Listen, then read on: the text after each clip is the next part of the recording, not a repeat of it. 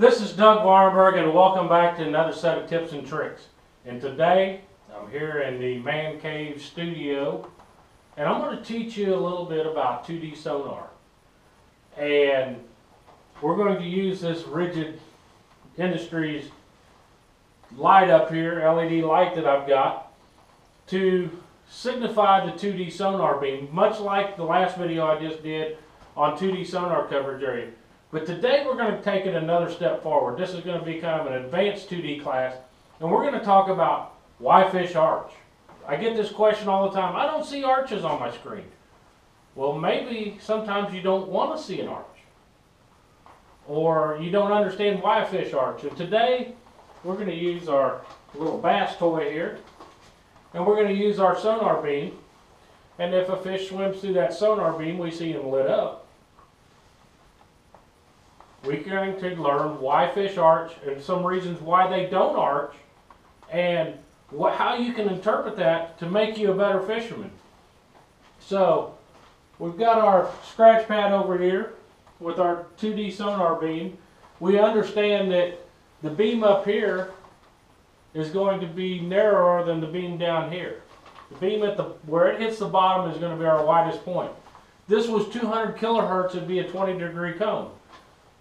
This just happens to be a 20-degree driving light from Rigid Industries. So it's going to kind of represent our cone area, like our sonar beam is. So 20-degree beam light, 20-degree sonar area. And we talked about earlier, basically sonar is creating a sound field just like a light is creating a light field. So if this fish came in and started here, the point from that light to here is going to be farther than if he's dead under the center of light.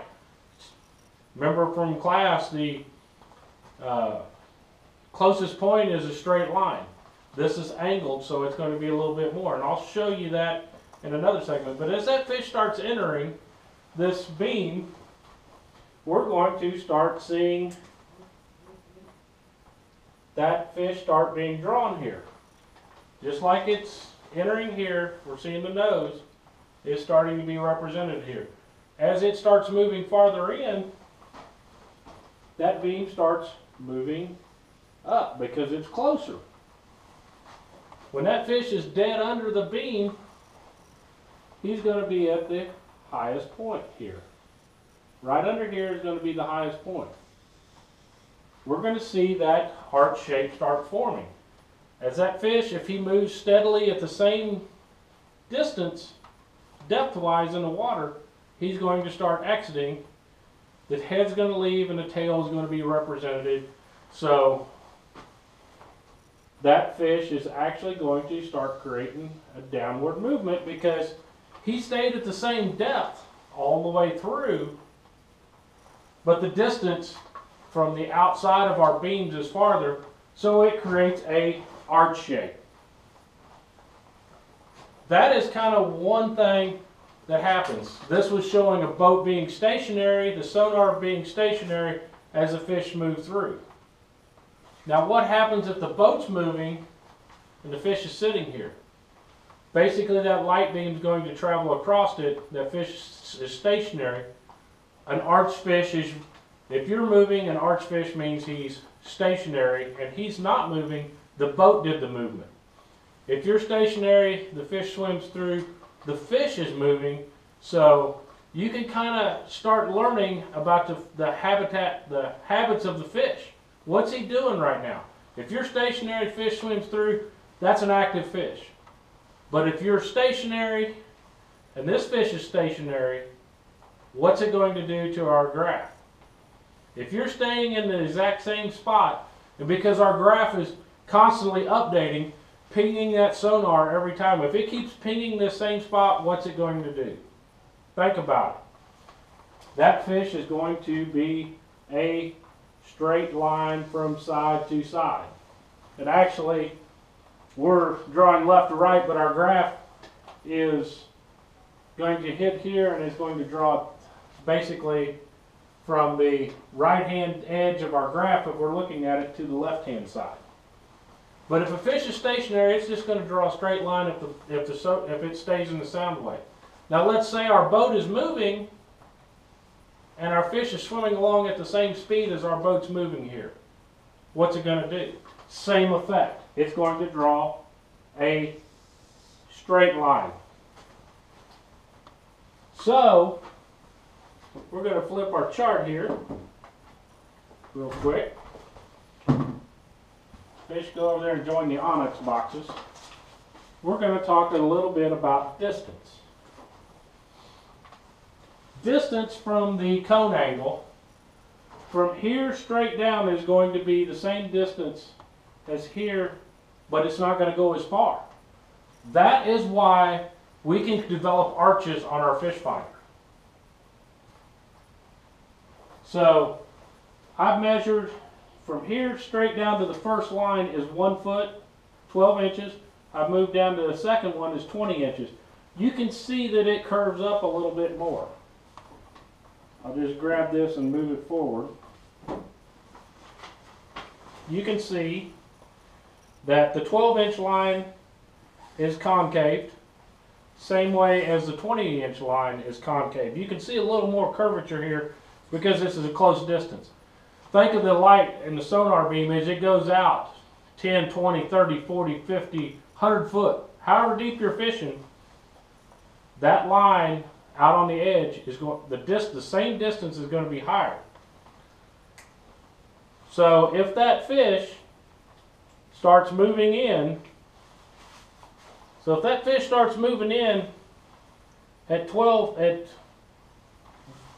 the same depth here, I've got a light line and you can maybe see it here.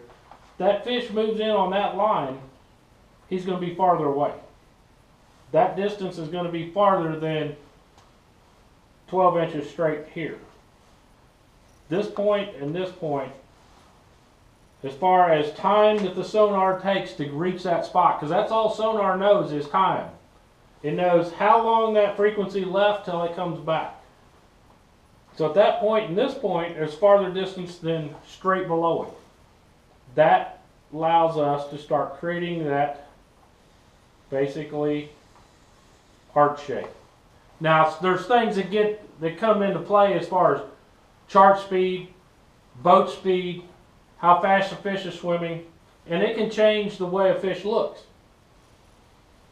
If you go over a fish real fast, it's going to have a sharper arch than its slow speed. Slow speed is going to be an elongated arch. Quick, if you're going real fast, boom, you could get a nice crisp hook signal. Now one other thing I want to discuss is where that fish is in the cone angle. You can determine by our color sonar systems, like the Onyx system that I'm running right now. The farther that more intense part of the beam is going to be directly under the boat. The most intense part of that sonar beam is going to be straight down the middle. And if you look at original color palette in Humminbird, and that's the one that I like to use because of this exact reason. The next color is going to be orange. It's going to be a little bit outside of that. You're going to have your orange colors out here, basically under here. Then your yellow is going to be your next hardest. So we're going to put our yellow color out here.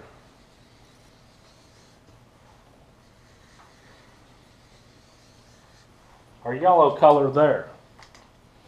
Then we're going to have our greens. This is going to be our next color wave. And blue is going to be the outside edge in original color palette.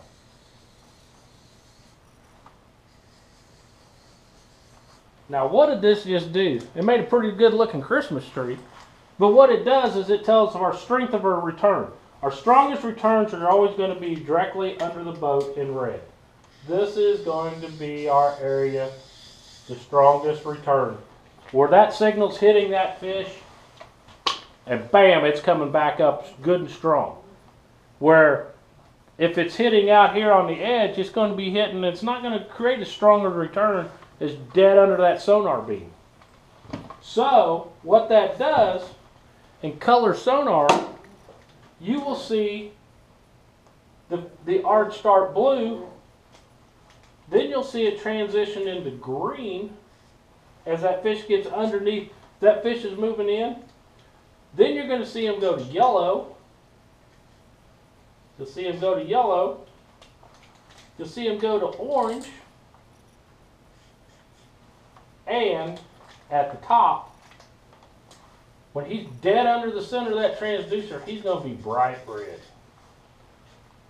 And you're going to see the reversed effect. A fish that is dead under the sonar, the arch is going to be red when he's in the most intense part of the sonar beam. As he leaves, he's going to go orange. He's starting to move away. He's not as strong as return. We're still getting a strong return, but not a real strong return. Then as he leaves that area, he's going to be yellow. And then when he gets farther away from that transducer, we're not going to get as good a strong return off him, so we're going to get green again. Then we're going to get blue as he leaves. So as that fish is coming through that beam, blue, he's starting to get more sound waves, so he's creating a stronger signal.